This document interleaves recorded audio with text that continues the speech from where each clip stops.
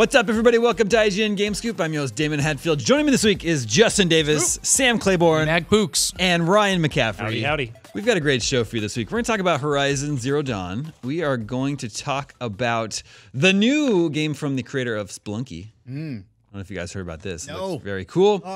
But first, Middle-earth Shadow of War. Found out it's going to have microtransactions. What do you? I just think they're funny. They're funny. Go ahead. Tell the audience what they are.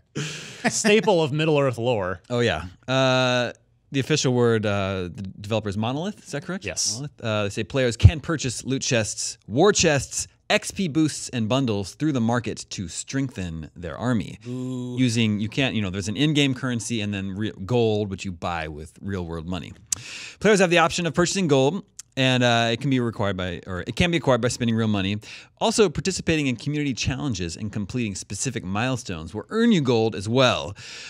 There's been a strong reaction from the IGN commenters, but first, give me your reaction. How do you feel about a $60 single-player game having microtransactions for not just cosmetic items? I think the randomized loot chest is the worst part of this. That is the thing where it's like, if I want whatever it's going to be, maybe it's something cool like Aragorn's, sword or something like that. Yeah. If that's the case, then I only want that. Then do I have to like roll it a bunch? Loot chests, man. You can't escape them anymore. They're everywhere. They're going to be everywhere, especially next year. They're already everywhere. I think, you said $60 single player game with loot chests. The operative word there for me is single player, actually. It's not $60 because Overwatch is $60, but it has loot chests. To me, cosmetic items, whatever. You want a blue hat for your character, buy the blue hat for your character. But cosmetic items, I think, only have value in a multiplayer context.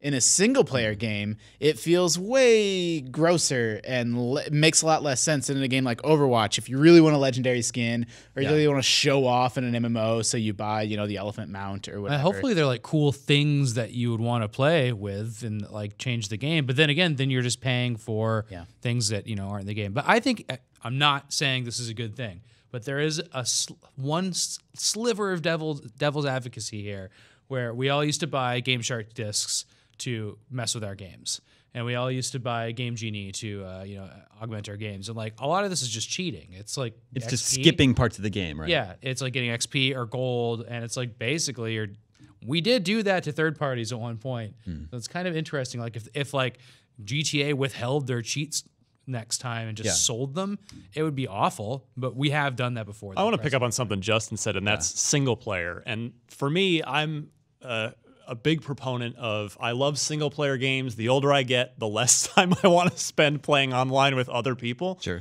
And, like quality single player games have been fewer and further between overall this generation. Games as service is the way to be now. Titanfall and Battlefront, and then finally we're getting campaigns attached to those sequels. But I think I don't like this at all. However, I think it's kind of a necessary evil in order to have good single player games, because all these games, the reason they're all multiplayer and games of service is so that they can have long financial tails. So if these loot boxes and loot crates are what it's going to take for us to continue to get good quality single player focused games developed, as opposed to just a price hike. No, as opposed to them not getting made at all and just having the publisher say that would be another way to do it, right? It's just the game was just $70. Raise the tag of the game. Well, that's not going to happen. That's just I know. I'm just saying that would solve the same problem for them. It would, but yeah, I don't. So again, I don't like it, but I think we kind of have to grin and bear it for now if we want single player games. I mean, I think, again, like multiplayer games do this, they do special events and double XP weekends and stuff like that to goose up their player base, because the more people that are playing a game like Overwatch, the better the experience is for everybody. There's more people to matchmake against, and just more, you need as many people in that game as possible, then they make more money, and then, there's, a better multiplayer experience. And in a single player context, I don't think loot boxes make any sense, and they feel a lot grosser. But what about Borderlands? Borderlands had plenty loot boxes, right? Well, but not this style of loot box. Okay. And it was also a multiplayer game. Well, I guess, yeah. Like if you wanted to, it was a single player game for me. Yeah. Sure. And for a lot of people. But I mean, if you wanted to customize the appearance or the vocal barks or whatever of your character, Yeah. there's a certain sense that you're doing that for the other people that you're going to be playing with. Yeah, sure. The official explanation from Monolith reads, by simply engaging with the world and playing through Middle-earth Shadow of War, you earn items like gear for Talion and unique orcs for your army. These are the same items that are found in the market within loot chests and war chests. Gold merely allows you to get your hands on them immediately, cutting down some of the additional time that would have been spent winning more battles, tracking nemesis, completing quests, and assaulting fortresses. So like playing the game. To win. Just pay money to not give us extra money, and you won't have to play the game. I want to play Shadow of War, but I don't want to purchase any of these microtransactions. So I wonder, is it going to feel like it's just been padded? That's on the designers. Right? Like, I mean, I gotta figure that in a number of these cases, I don't know about Monolith specifically, but I've got to figure in a lot of cases, these decisions come down from the publisher on high, and they're told, okay, developers, put this in. They're the ones the developers, paying for it, right? Yeah, I would think the developers, a lot of cases, again, I don't work at these companies, but I got to figure it doesn't always go over well internally, but that's the business reality. So it's on the designers to implement it in as smooth and fair a way as possible. We also, piggybacking off something you said earlier about the business side of it, it protects against used game sales. If you buy a game secondhand, the publisher gets $0, and that's different than used cars or this and that, where that's part of the card system. So now for every copy of the game that's sold used, Monolith and WB have an opportunity to at least extract a little bit of revenue out of people because a certain percentage of them will buy loot boxes, and you previously couldn't do that in a single player only game. Have you guys seen how this has been around in Japan for a while, but you can buy like a randomized toy. And like you open it up, like blind boxes. They do blind boxes, capsule machines. Yeah, they do those. I mean, it's taken over the whole gambling, everything, and the collectible scene and the video game scene is pretty gross. Yeah. So I was at Disneyland this year, and they had like those blind boxes for Stormtrooper pins, and the people I was with really wanted this David Bowie one. It was like David Bowie Stormtrooper, and like the others were not nearly as cool as that. It was like the the Ziggy Stardust Lightning Bolt. It was super cool, but like they kept dipping back into this, and I was like, how much are those? And they were like over $20. It was like something really expensive. Wow.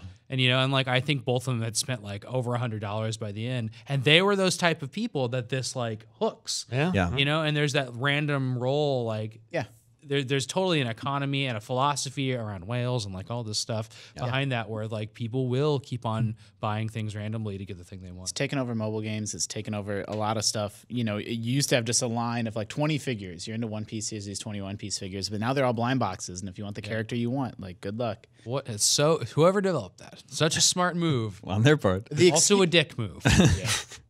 The reaction from the IGN readers on our news story was almost entirely negative. Comments saying there's no excuse for this. Microtransactions and full-priced retail games are not okay. One guy said, okay, I'm not buying it at launch. I'll wait when it's $20 or less on PSN. Small messaging footnote. Remember like a month ago when Monolith announced that was really cool fan service thing where you'd be able to import your nemesis from Shadow of Mordor? They should have announced this loot box thing first and then come with the fan service thing to just smooth it over a little bit. Yeah. I will say the excuse for like the blind boxes that Sam and I were talking about is trading. I mean, the real reason is making more money, but the outward facing reason is, well, you'll collect these figures and you'll trade for the ones you want. Yep. But again, I keep coming back to the single player game thing. There's not even any economy to sort of, unlike, okay, I don't want this, but I want this, and to trade with your friends. Totally. So I don't know. It's no good. Well, Middle-earth Shadow of War is out October 10th. I'm still, I still want to check out the game, still want to play it. I like the first game a lot, and hopefully the microtransactions don't. There's a lot of depth to it. We actually just posted a bunch of new video on IGN. Went down and just played days ago, right? More. Yeah, and it's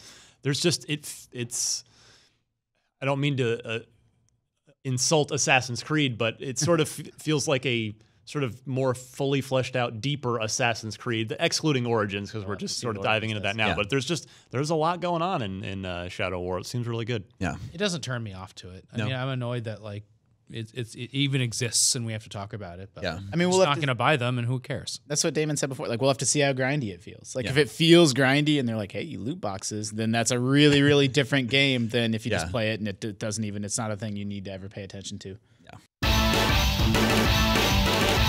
Speaking of release dates, we got a release date for Horizon Zero Dawn's first expansion, The Frozen Wilds. It is out November 7th. It's late. Is that release date have any significance to anyone else? Xbox One X. Hey, don't buy that console. Keep playing this cool game you already have on your PS4. It will undoubtedly be optimized for PS4 Pro and look very gorgeous. Game's already stunning on PS4 Pro. If they do tune it up for Pro. Yeah, that is the same release date as Xbox One X and Crackdown 3, of course. It looks like it's in, it looks like Yellowstone or something. There's like these weird chemical pools, or volcanic pools. Did you see the hot springs in the image? Maybe I didn't catch them. It's so cool. So it's like an image of this big panoramic view of the mountains, and it's like winter. And I thought the same thing as you. Oh, it's just going to be either northern or up in the mountains or something. But then there's these those rainbow colored pools that I think are from Yellowstone. It's really gorgeous. I mean, but it's also no different. You know, when Skyrim was first announced, like, so how boring, you know, a big snowy continent, but then there's a swamp and there's other stuff. Like, I expect this to be similar to that. I see, yeah. Obviously, Horizon is a PlayStation 4 exclusive. Do you think it's a play by Sony to sort of like gain or pull some attention away from the launch of the Xbox One X? No, they just thought that. What I do think it is, though, is if you look like, you know, Sony, they've got these great, they've got the third-party marketing partnerships, so they've sort of got the mind share, as it were, on Battlefront 2 and on Destiny 2. But first-party-wise, they've got Gran Turismo Sport, and then Uncharted is not even really holiday because it's coming out, next week or the week after? It's August. This month. So they don't really have a big first-party presence this fall, and this is a way where they can bubble back up one of their killer games from early in the year. Yeah, that's true. And get it some major attention during that fourth quarter and have it be kind of almost a mini, you know, big first party game, even though it's just an expansion to an existing game. Yeah. I mean, I do think that they're deliberately going after Microsoft and trying to take a little bit of their thunder away. I mean, they'll probably have some Game of the Year edition, but this is, you know, digital DLC, so it's not like, you know, when you have to ship 8 million copies of a physical disc somewhere, like you pick your date, you know, and then you say, okay, the game has to be finished 6 weeks before that, and print the discs and get them in stores. But for this, like, they could have come out late October, they could have come out later in November, but they picked this date deliberately, I think, so that, you know, on sites like IGN and YouTubers and Twitch streamers, you know, you're going to see the Xbox and you're going to see Horizon side by side. Yeah, that's true. It is coming out a little bit later than I expected. Yeah, I think it's late. It was late. That game came out in February, very late February, so it'll been like 10 months since its release. Yeah, 9 months. So I was expecting. I don't know what I was expecting, since they do have Lost Legacy coming out this month, but. I do want to check it out. I actually recently jumped back into Horizon Zero Dawn after 5 months. Wow. Because I got sidetracked. Did you know where any of your stuff was or anything? Well, there's definitely like a learning curve to relearn the combat system, because the combat system is pretty deep. You've got melee and ranged weapons, multiple bows, different types of ammunition, elemental effects. Then you have these bombs you can use and traps you can set, and then you have your rope launcher, and then the robot dinosaurs have different weaknesses, and then parts you can shoot off. It's like a lot to. I found by the end game the rope launcher was like a cheat code, basically. Rope launcher is pretty great.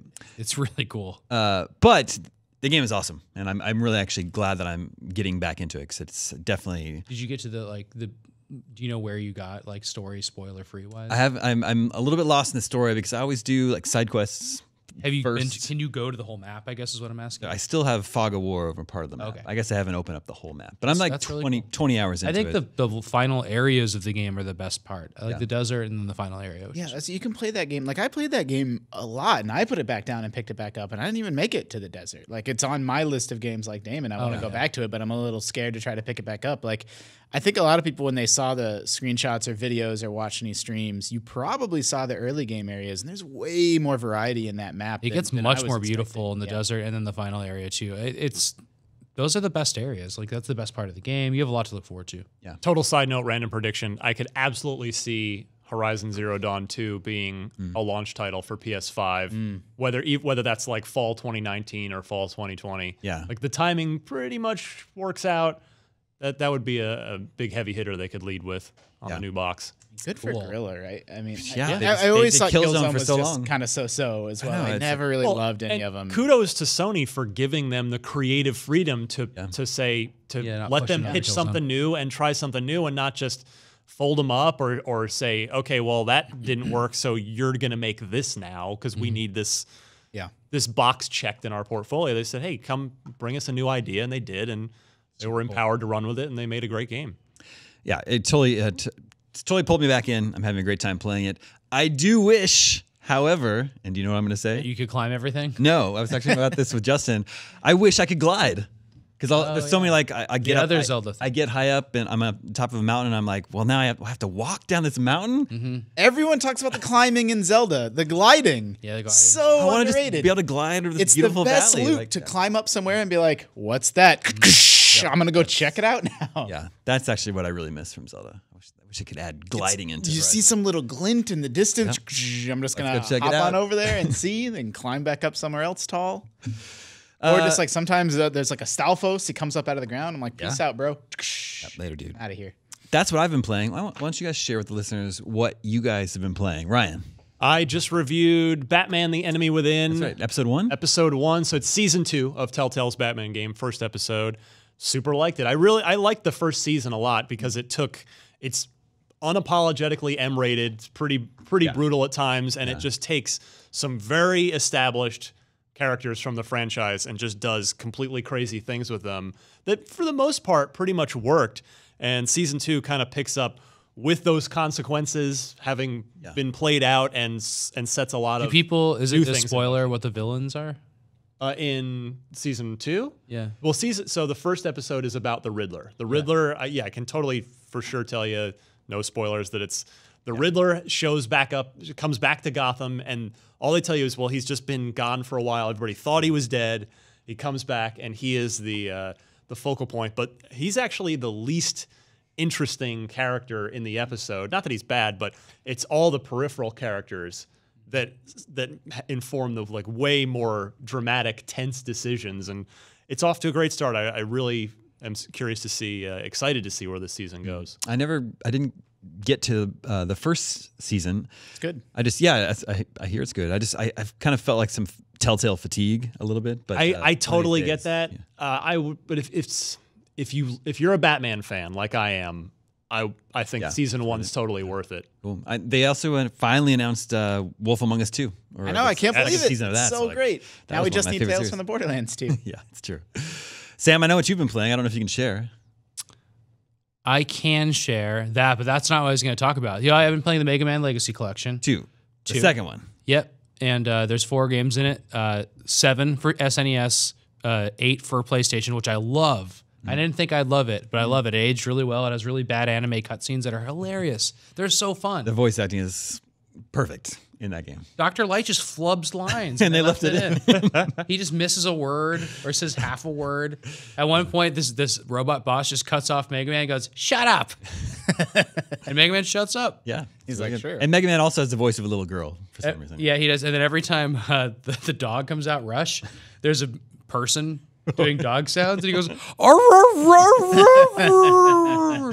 And he'll like fly, and they show this one animation with just like barely anything happening. We went, "Arr, arr, arr," and it's like too long. It's so good. It's wonderful. But then the actual game is like Marvel vs. Capcom era, like 32-bit, just like, oh my gosh, it's incredible. Yeah, it's like sprite work, which I don't remember it looking that like pixelated, but it looks really cool. You can hold down the button and fire constantly instead of that awful charge shot. I'm very anti-charge shot. And of course, Mega Man 9 and 10 are immaculate and great. They're super good. Really They're not as hard. good as 2 or 3. So like that means like the whole collection is not as good as the first collection. Yeah. Plays. And then I've also been playing the 1977 hit Shark. You and I We that? played some Shark at Shark. California Extreme. Yep. Have you guys even seen this cabinet? I've never seen it before. So It's called Shark. Very primitive. It's 77, you said? yeah, it's like Big cabinet. It's 4 players. It's black and white screen, and all there's a maze at the bottom, and then this open area at the top where this dot is floating around, and the dot is a person swimming. 77's really early. yeah, or maybe 76. And then you're a shark mouth, and so 4 people are just. But it's like it's basically it's either a C or a U or a backwards C or an upside down U, and that's so you're competing to like get out of the maze, and if you hit a wall, you start over. So you're like carefully navigating a maze, and then you get up and eat the dot. yeah, which it's is a race to get out of the maze and eat the swimmer, and then the person who like gets to 5 first wins. But your controls are just 4 buttons in 4 directions. Wow. And the buttons are like they're like smaller than an eraser on a pencil. The buttons have never been used anywhere else. I don't know pretty why cool. they chose. It's just these tiny little buttons. Old The games Nintendo like that. Switch D-pad. Yeah, they said no concept. Like, It was obviously just that's like the Switch D-pad. it's clunky and primitive, but like playable, right? Like, was you can so have fun. fun. Yeah, we but had like why? Like, There's why no why those tiny buttons? there's no music. I don't even know if it had any sound. At We all. know what we missed out on is next to it, they had a shuffleboard machine that was 78. It was a Bally Midway game, and it was black and white, and it worked so well. It was a bowling ball roller, and you go, whoo, and it's just like shuffleboard in a bar. You know, you just get up to it, and you can knock off the other one, and you go, dink. That worked really well. And then I've also been playing a lot of 1978's Atari Fire Truck. Yeah, which we also played. That's a cooperative game. Yeah, so There's one two- person drives in front and one person drives in back.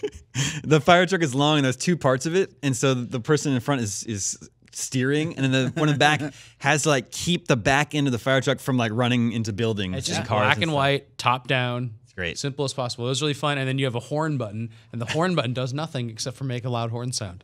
And I don't know if it was that game, but one of the monitors we saw, actually, there was a real spider That was inside the monitor. Yeah, it was like in someone's Just garage hanging out till this behind show. the glass, This there's is just a big real arcade spider. show. So they brought it out. It was like, damn, there's a spider. And it was just like hanging there like a mummified spider corpse in the screen. I played that game later with a friend of the show, Jared Petty. And I don't think he likes spiders. I don't know if he's afraid of them. I'm not going to say that. But he doesn't like them at all. Oh, no, thank you. And I showed him the spider, and he was not pleased.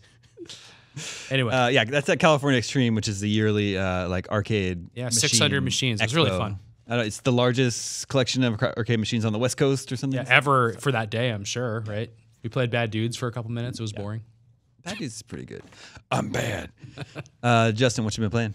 You skipped yourself. I guess you already. Well, I was at Horizon. I am still playing Eternal Card Game. There you go. I play it every night. It's actually kind of a problem in the sense that it's sucked up all the time. My daughters are crying. I mean, all the game time, not all the time period. Like, I have Tacoma that I've been waiting to get into, and I have Pyre that I absolutely adore but haven't finished yet because Eternal, man, that game is really, really good. As I've said before, it's half Magic the Gathering, half Hearthstone, sort of the best parts of both. And I played a lot of it on PC, but now that it's on my iPad, that's like the perfect way to sort of lean back and play that game. No, I like that game a lot. It's just tough for me. Card games, I'm currently playing Hearthstone, Eternal, Elder Scrolls, Legends, the Plants vs. Zombies Heroes, Shadowverse, Calculords. What else? I guess that's enough for now. So it's like hard. Like You don't need it anymore. it's hard to find time. Did you guys try the VR game that I have hooked up by my desk that Dan was making a lot of people play last week? Oh, was that Lone Super Echo? Hot? Yeah, Lone Oh, Echo. Lone Echo. Lost Did you Echo? try Lone that? Echo. Not well, yes, I've played it. I played it at some event. Oh, Previously. cool. And you It was watched good. a tiny bit of like the tutorial scene, I think, Yeah. I was playing it. But like you are like freely floating in a spaceship. Yeah. And that works really well in VR because you have jets like Tony Stark style. Yeah.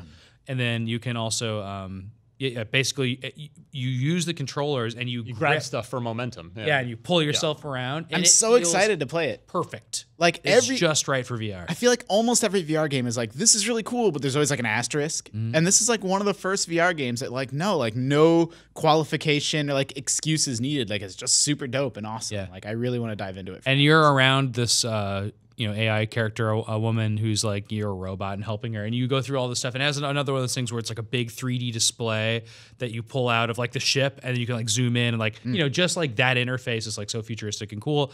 And Dan was like, if you stare at her too long, she gets mad at you. I'm like, all right, Dan, how did you even find this out? Yeah, why are you staring at her?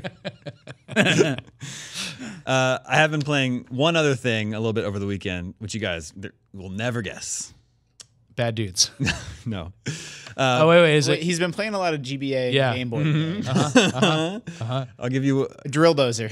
I played that a little bit earlier. Is this it summer. one of those weird Star Wars games only for GBA? No, I've been playing Bionic Commando Okay. Elite Forces. Yeah, I wouldn't which is the Game Boy Color one, which is cool because they add a love that game. female Bionic Commando to the game. A Bionic Commandress. Yeah, Commandette. But then the new feature that really took me by surprise is that certain levels. Do you remember this game? Yeah, I've you played know this very well. Certain levels have a first-person sniper mode. Whoa. That it goes into, and it's just like a crosshairs on screen, and then you find the enemies, and then you shoot them, and this huge splatter of blood comes out. It's I wasn't expecting it at all. It's like really violent. And I meant to look up what the rating for that game was on the show because it's like You can kill people in the game in a first-person setting, and blood splatters everywhere. So I feel like it. How is it not rated Yeah. M? Or maybe Ever it is. since that first head explosion with Master D, Yeah, Yeah, that's true. It's all been done. part of the game. It's part of the series. Get used to it. Bionic Commando Elite Forces. Does it tell any story additionally in it? Yes, there's the same. Does he marry a Evil different wife arm arm? in it? Not the wife arm. It's the same evil organization from the first game is back, and Super Joe is behind enemy lines, and you have to go and rescue him. What makes him so super? Super Joe. Is he? We'll never know.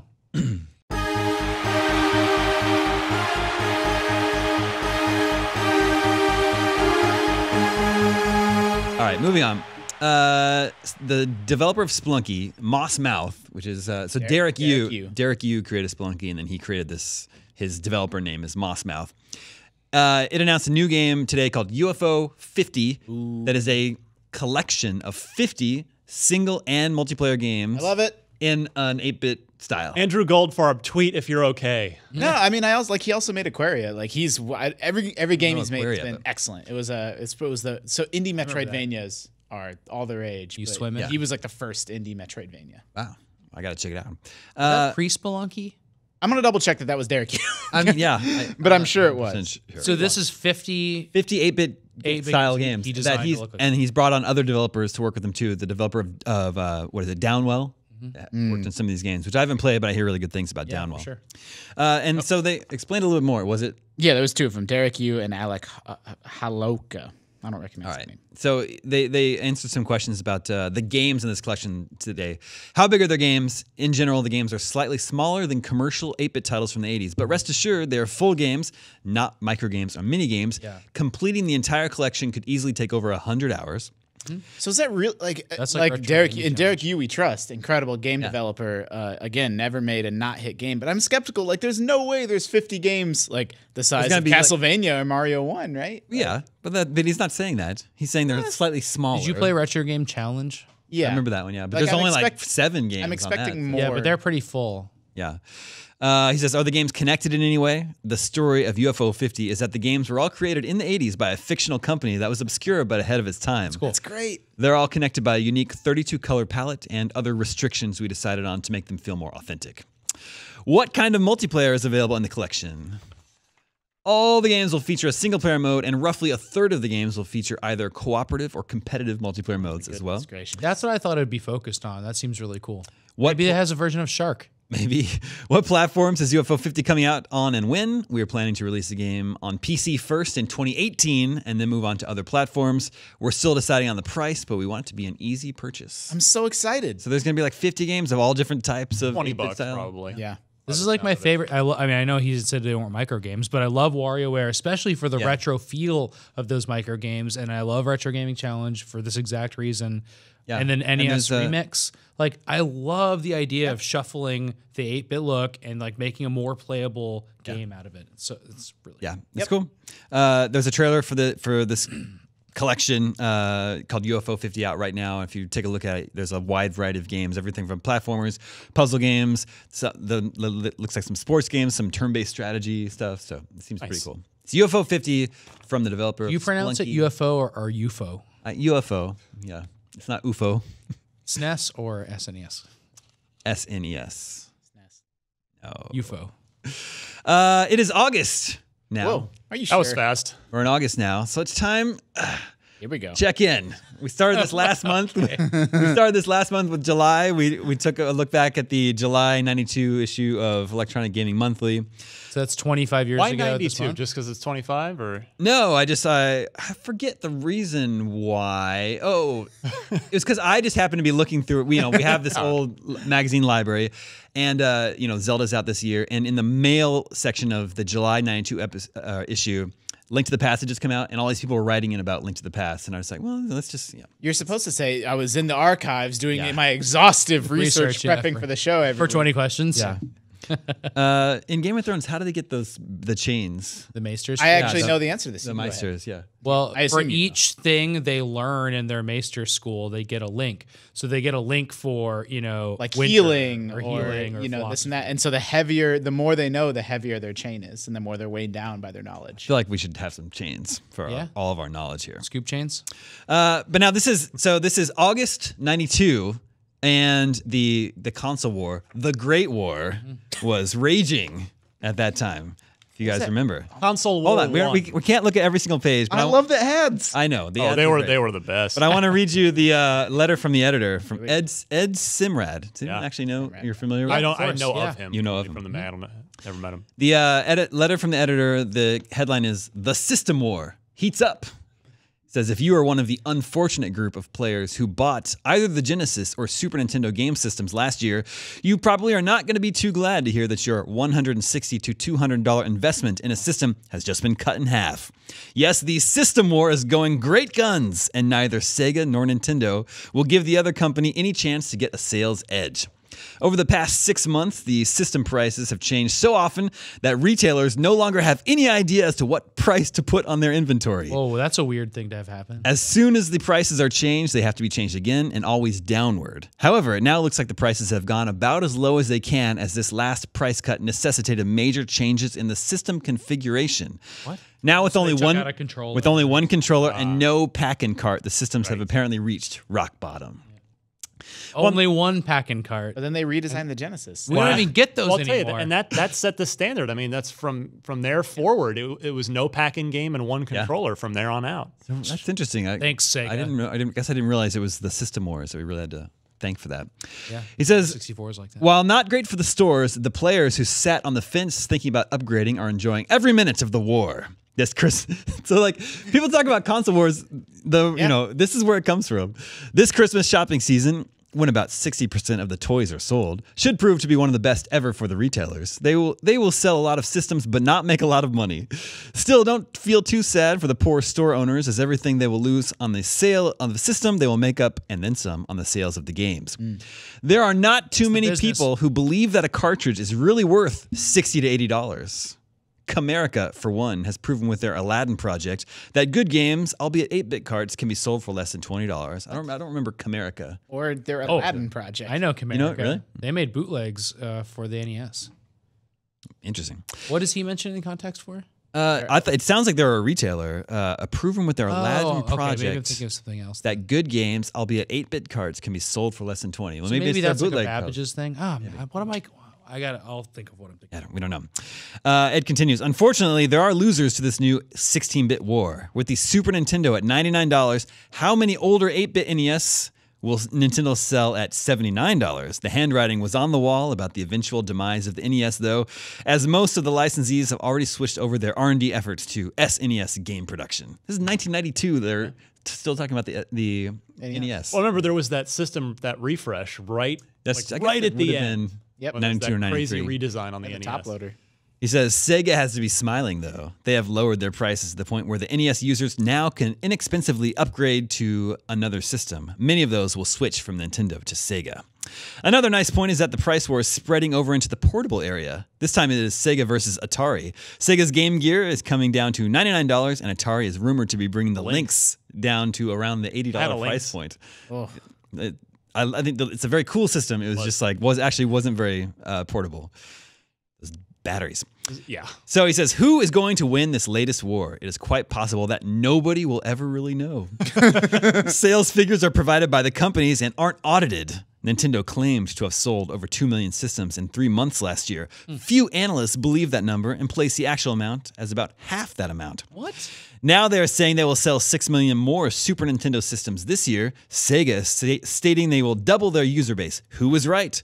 We'll have to wait until after Christmas to see. Until then, the one thing that we can count on is that the real winner will be the game players. As for the first time in gaming history, the new systems are actually priced at a point where almost everybody can afford to upgrade. He says that at the beginning he said there would be no winners and that it was terrible for gamers. And at the end it says the gamers will win. No, I mean the system wars were really serious business back then. Nintendo and Sony hated each other. Like people think, oh, Yeah, we should read the book Console Wars. like Nintendo PlayStation, and Sega. Like Jay Harris. like PlayStation and Xbox, like they're competitors and they hate each other. But like they don't. Like they don't. They just don't. The way that Sega and Nintendo did, they it were was definitely absolutely different. out to murder each other. Yeah. Really funny ads in that issue. In this month, Out of This World on Super Nintendo so good. got the Editor's Choice Gold Award. Yeah. The coveted Editor's Choice Award. This month got an Great game. 8998 from EGM. That game was awesome. How did they get 4 people, 4 editors to play every single game all the way through To in order completion. give it a review? Each editor's reviews, man, looking back, it's like they're practically tweets. If Yeah. you Yeah, fast forward, they're like, they're really barely, true. there's like 2 tweets. I always love the gaming gossip section written by Quarterman. Yeah, here we go. In this issue, he says his rumor is Atari's Jaguar is now ready for full-out production with designs for nearly 24 softs now in the starting stages. Games. The machine will take that. gamers into visual regions previously uncharted by home or arcade games. Can't wait to see this cat in action. Hey, hold up that Adventure Island ad for the listeners. This is the There's just a naked Oh, guy Adventure hanging from a Island. bird. That was. I remember the soundtrack to that game was phenomenal. Is that for Adventure Island? That's 2? for Super Adventure Super Island Adventure on the Super Nintendo. Look how big that magazine Master is. Higgins. We're on to page 40 here. The first segment of the Game Doctor, and I don't know if you guys know who this is, but he writes a whole intro and where everyone's supposed to know who the Game Doctor is, and like finally the Game Doctor is coming to EGM. And you wrote in questions about gaming hardware and like problems, not like cheats about like Like my NES flashes and doesn't play the game. yeah.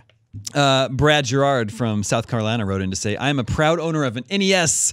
I only have one major problem. I was playing a game and there were a lot of enemies on the screen. The action on the screen then started to slow down. Oh, Cool. what's wrong with Can you my tell me what console? caused this and why this happened?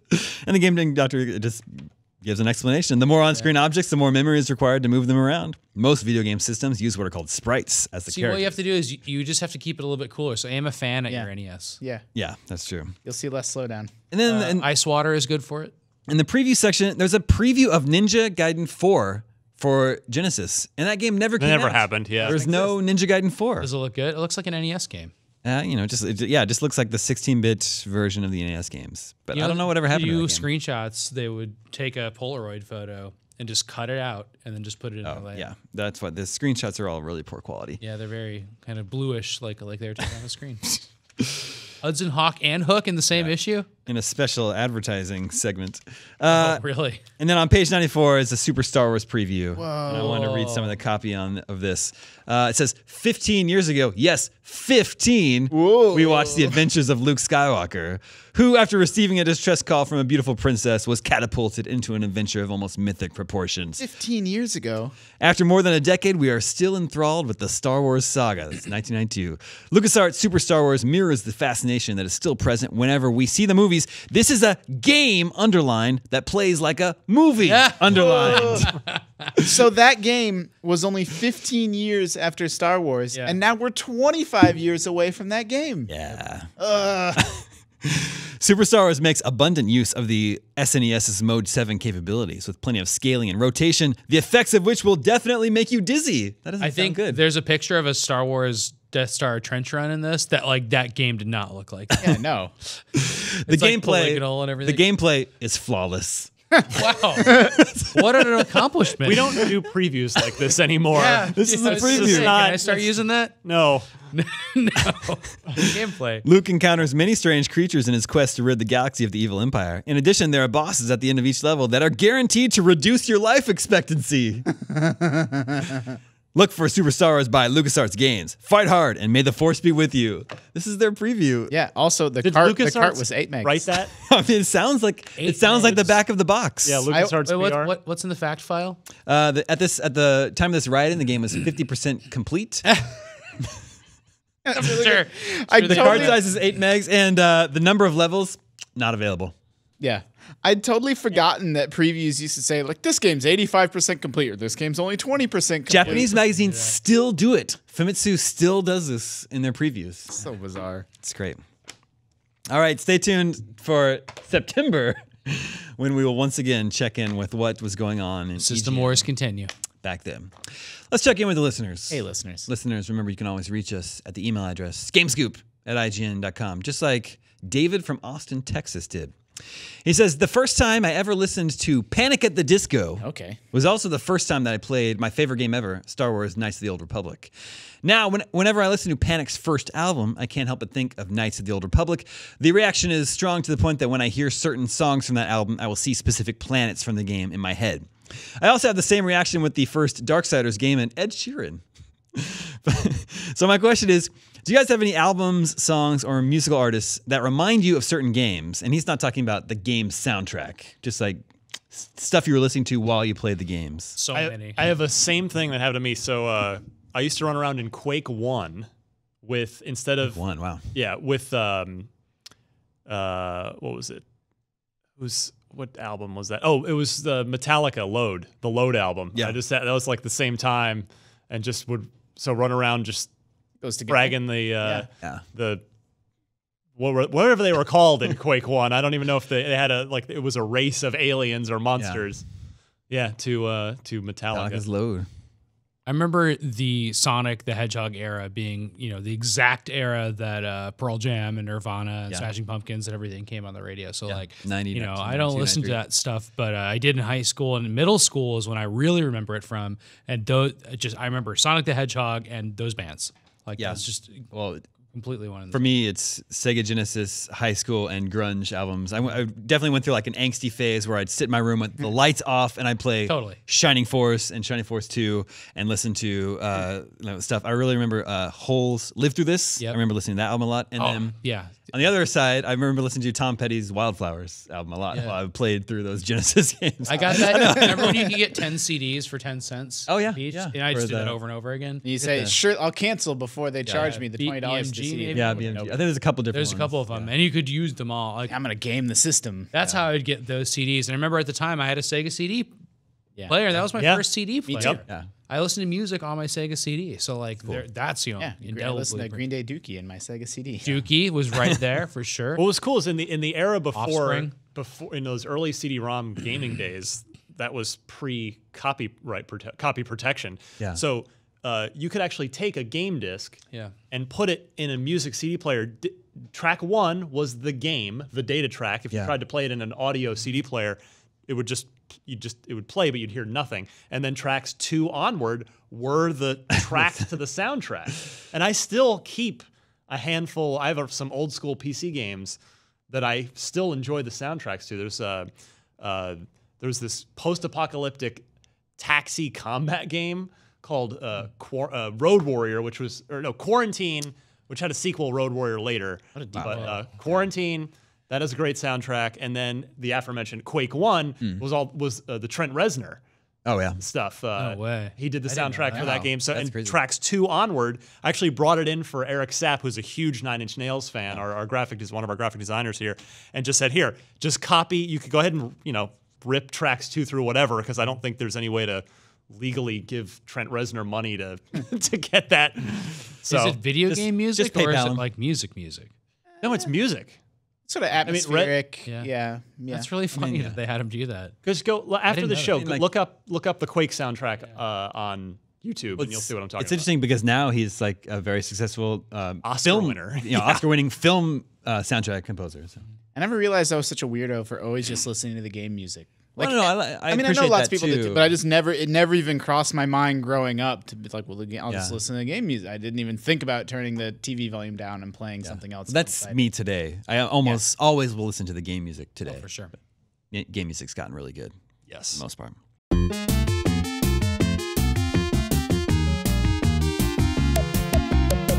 And that brings us to Video Game 20 Questions. Our suggestion this week comes from Colby Snyder. Let the questioning begin. Where's Colby from? He does not say. Oh, see, because if he was from the Midwest, that would inform. Yeah. All right. I think I know the game. Does your character speak?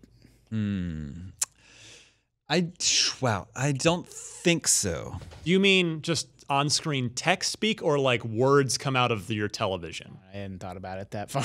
Like, because it is. Yeah. If you, you can clarify. You can clarify. I don't have. I think they're both. I think either one. Either. I don't think either one happens. Okay. Okay. I don't think so. Is this a pre-1990 game? No. Pre-2000? No. All right, so we're past 2000 then. New-ish game. I mean, not newish. Where It's character 17 doesn't years, talk. but- I mean, I think, okay, pre-2010? Yes. Okay, we got our decade. Console exclusive? Is it a console exclusive? Yes. It's not a Mac game. Okay, so we're looking at I wasn't here for that, but I we're heard looking about it. at Xbox, PlayStation 2, GameCube is pretty much. Well, we can confirm that. Well, I'm just we don't necessarily have to go there quite yet. But that's where I'm turning this way again. I'm making the same mistake. So Yeah. Is this a gotta stay- GameCube generation game? That's original Xbox, PS2. I don't think I don't think so. Is this a handheld game? Yes. okay. Let's do that. Okay, so what? It's So almost certain Game Boy Advance. Or DS? or DS. Yeah. Or Okay. Engage? Okay. Yeah. I mean, is this a GBA game? No. Is it a DS game? Yes. I was so worried that it was gonna be. Is this game about self-betterment? No. I like where you were going though. There's a lot of them. Yeah. Cooking Mama, Brain Age. Yeah. I mean, okay. Is this game made by Nintendo? Yes. That's a big help. That's 10. All right, so Ninte- first party Ninte- DS. Nintendogs. Yeah, or Could be. WarioWare. Nintendogs is a good one. But is that about self-betterment? No. through training a pet. Yeah. I wonder how my Nintendogs doing now. If I were to turn on that game, would my dogs just be happy to see me? It's a corpse. Yeah. They, It's bones. my Animal Crossing villagers are furious. It's just like a grown-up dog and you're not interested anymore. I'm like, I don't care about you. Are there dogs in it? No. Could still be Nintendogs, right? Because there's puppies in it. Are puppies dogs? It could be Animal Crossing. Because because there's some hesitation of whether your character speaks, and I don't know off the top. I don't think you speak. You're mute in Animal Crossing, right? Are there sequels? No. So WarioWare and Animal Crossing are out. WarioWare got sequels. Lots of sequels. Yeah, there's no. Oh, they're out. They're out.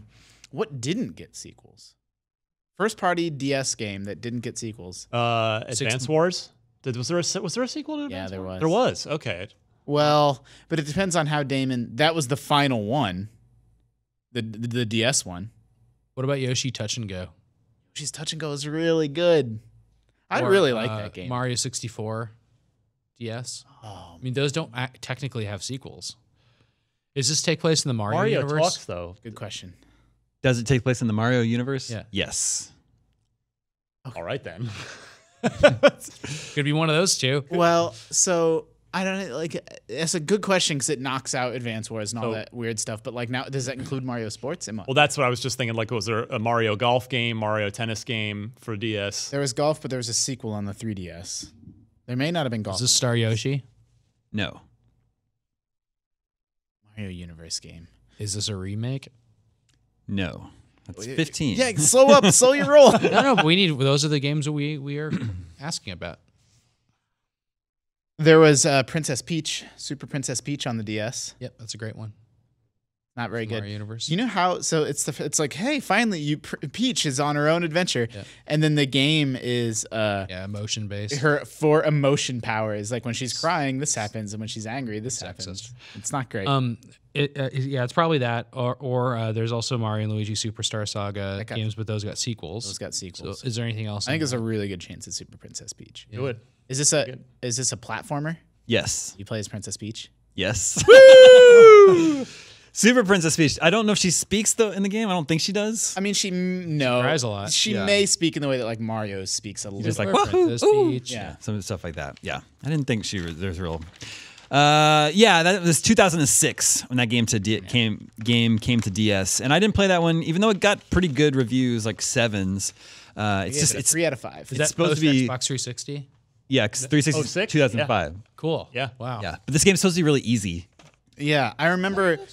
For some reason, I have a vivid memory of that game. I was running a handheld games website at the time, and so I ran the site, reviewed the game, and it was totally like first party Nintendo platformer, and like it's just bland. It's just boring. Yeah. Like, it's just not very interesting, and It's like Pikmin. and pretty sexist. Well, Hey, hey, Pikmin. Hey, Pikmin. Sorry. Yes. And then one detail that I thought might be challenging is that the developer was Tose, Tose, but they're like a ghost developer that they never even put their name on their stuff. Yeah, And that is weird. And Nintendo has hired them to work on many, many games over the years. And Shigeru Miyamoto's, he's still like the producer on the game, but they hire this like ghost developer to sort of like Farm out the heavy lifting of the development. basically do. Yeah. And then Nintendo publishes it. That was a good game to do. So many Brings good back good DS memories. franchises that are just orphaned on the DS. I would love to have like a really cool Super Princess Peach game. Like that would be great. Yeah. The Switch Or a Switch, sequel to Switch is Rugrats. touchscreen, right? Yeah. I don't know why. I just guess I haven't. I don't know why I play my Switch every day, but I don't ever use. It's the not touch stylus features. based anymore. It's nice, like just Yeah, but it normal makes me touch. wonder if we could see like Elite Beat Agents or some of that stuff that kind of was gone for a while come back. Yeah. Yeah, exactly. Thank you for the suggestion, Colby Snyder. That was good. You guys got there. Well played, everybody. It took place in the Mario universe. Yeah. And that is all the scoops we have for you this week. Remember, you can always reach us at the email address, gamescoop@ign.com. Thank you, Justin. Thank you, Sam. Thank you, Ryan. My name is Damon. This is IGN Gamescoop, and we're out.